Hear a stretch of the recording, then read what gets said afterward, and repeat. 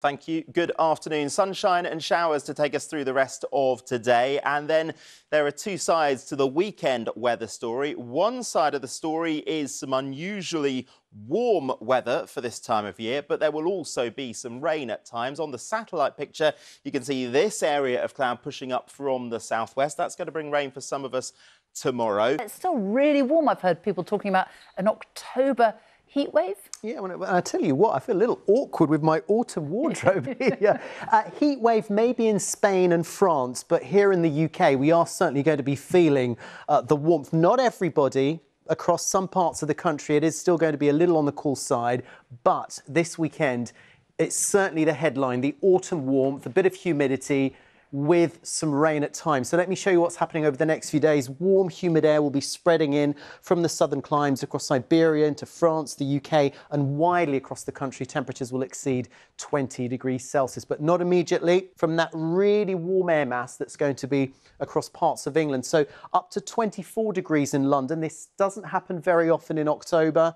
Has happened more frequently in the last few years. With the warming climate, something we'd expect. But look at this outlook. Remember in the middle of summer, we had that dreary wet weather, cool weather at times, and now we're into October and temperatures are a little bit more like August. And even in the north, nothing to be sniffed at. Look at that 18 degrees Celsius at some point next week for Belfast and for Edinburgh. So yes, autumn warmth on the way.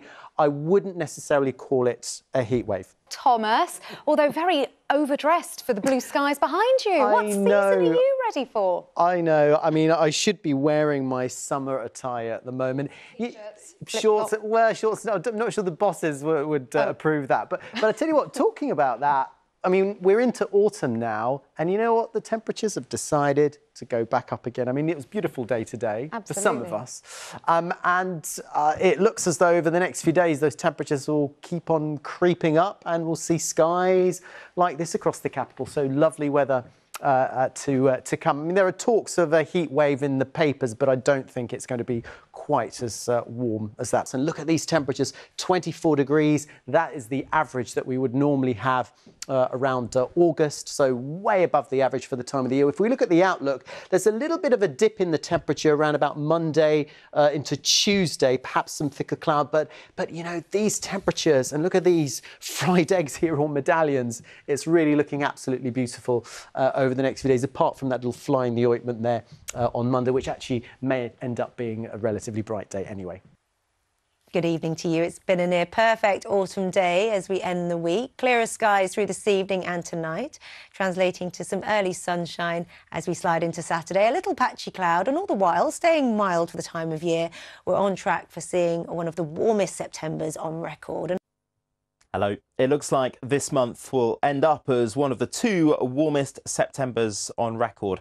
That's according to provisional statistics from the Met Office. As we move to the end of the month and into the start of October, there is more autumn warmth on the way.